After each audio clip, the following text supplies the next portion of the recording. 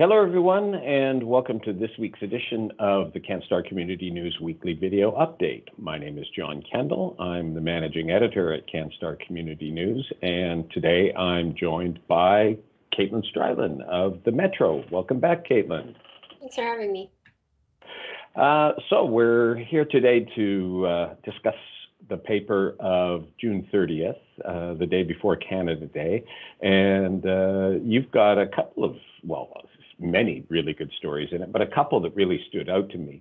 The first was a story about a hockey coach from your coverage area who has been named as the top community coach in Manitoba by Hockey Canada. Now, tell me a little bit about this woman and the teams she's coached and how she came to hear about this award.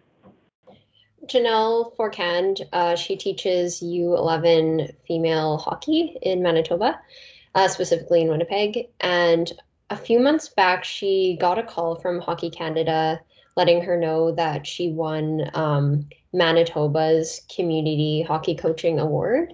And she was extremely grateful for that opportunity, was very excited.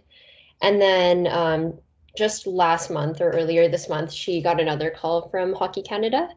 But this time it was Cassie Campbell from Hockey Night in Canada, I believe.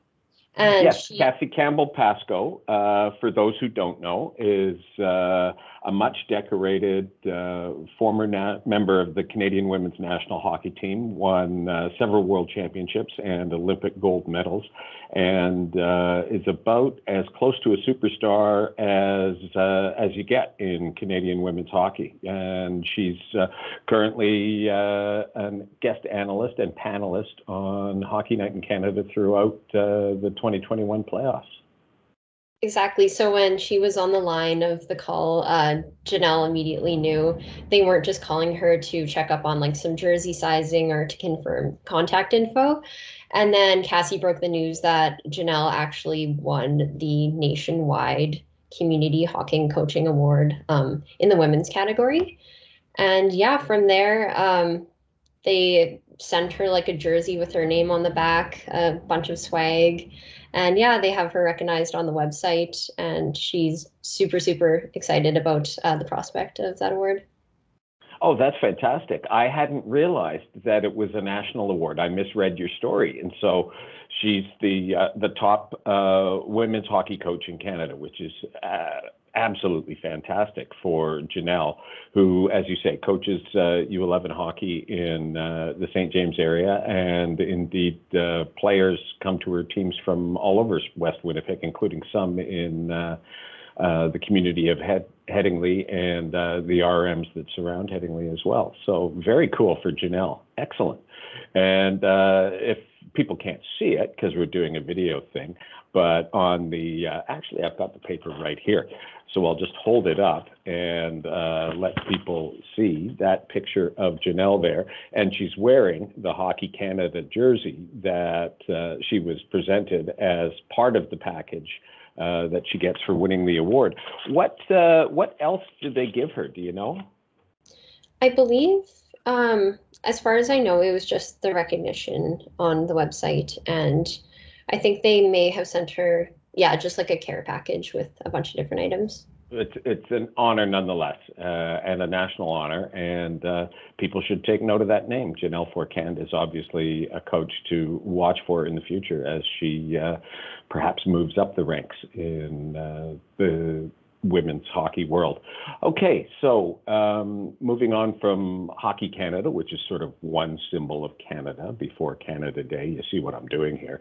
We can move on to another Canadian symbol of a different sort entirely, and this is the CF-104 Starfighter, kind of an iconic airplane that I knew very little about before I read your story about how the Royal Aviation Museum of Western Canada is going to take possession of a CF-104 Starfighter. Please tell me more about this.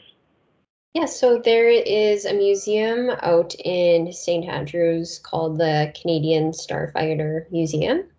And the curator, Steve Pajot, he got this CF-104 starfighter plane that it is kind of one of the best known planes in the Royal Canadian Air Force. And this plane was actually made in North America. The specific plane was made here in North America, and then it was used in the Denmark Air Force. So Okay. it spent a number of years in Europe, and then someone from the US who Steve knows in the aviation industry let him know about this plane that was no longer kind of in museum shape, but wasn't quite scrap. It was kind of in the middle. So Okay. Steve took it upon himself to actually bring the plane back to Canada, completely remodel the whole thing. He changed the landing gear, did a bunch of body work to the aircraft, and created a museum right around this specific plane. And it's been open for a number of years, but the hangar where the plane's being stored in St. Andrews, the owner is deciding to sell it. So the museum is closing, and then Steve Pajot is kind of, he's known Terry Slobodian, the CEO of the Royal Aviation Museum of Western Canada, for a while. So when the two spoke about what to do with the plane next, it kind of perfectly coincided with the new opening of the Aviation Museum by the St. James Airport. So when it opens in early 2020, the CF-104 will be on display there. In early 2022, yeah. 2020. There's a couple things that fascinated me about this story. First is that I didn't know, but it only makes sense, that there was a group of people in the world who are sort of aviation enthusiasts and collectors of aircraft, much in the same way that, car enthusiasts are collectors of classic cars and things of that nature. So the CF-104 is indeed a classic Canadian plane, iconic, if you will. So the other thing is that Steve got the plane up here and refurbished it and rebuilt it, much in the same way that you would recondition a classic car. I can't imagine this, the amount of work and time and money and energy that has probably gone into this project. Now, you talked to Steve. Where did all this interest in it come from? So his interest in the CF-104 starfighter goes back to the 1960s. He was stationed with his family in Germany. His dad was a member of the Royal Canadian Air Force. Okay. And the family was living outside of the base, so obviously there's a lot of air traffic going overhead at all times.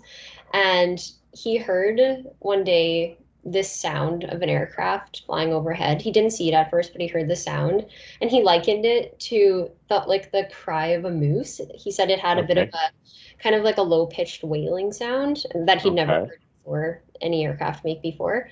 And he started asking around, like, what is this plane? And eventually his science teacher was actually the one who got him kind of access to the information about the plane.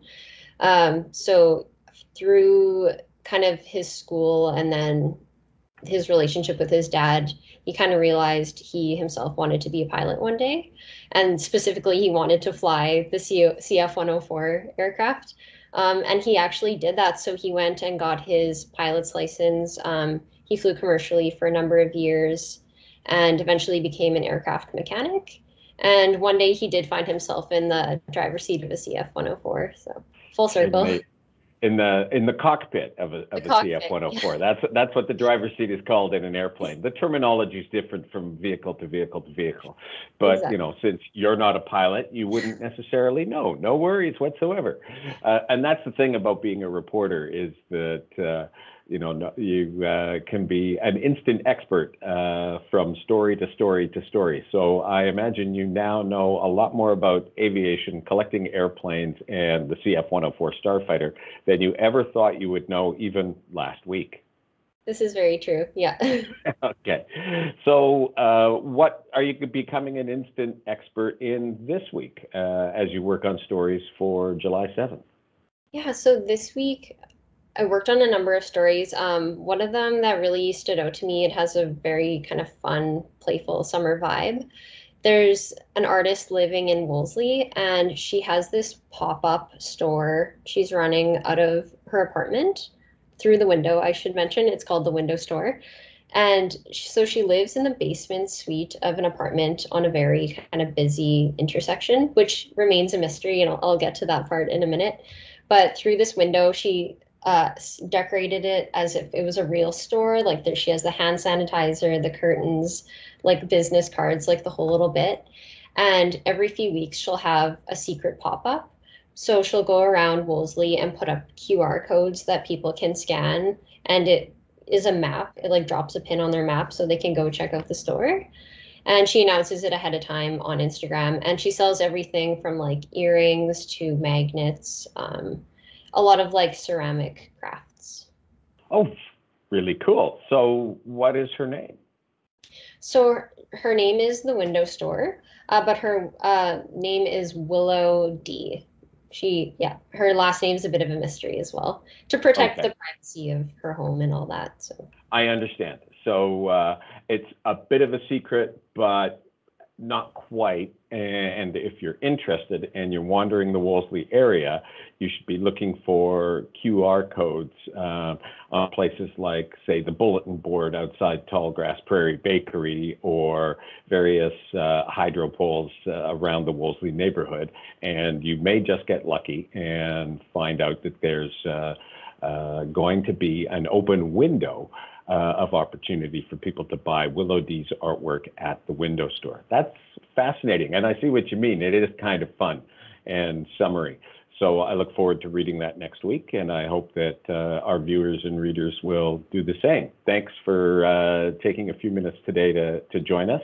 And to our viewers, I just want to say thank you very much for tuning in, and to remind you that we post these videos live to canstarnews.com at 5 o'clock every Wednesday afternoon. They can also be found on our YouTube channel, which is simply Canstar Community News, every Wednesday at 5. Thanks for playing this video, and thank you, Katlyn, for joining us. And take care, everyone. I'll be back next week with a different member of the Canstar Community News reporting staff.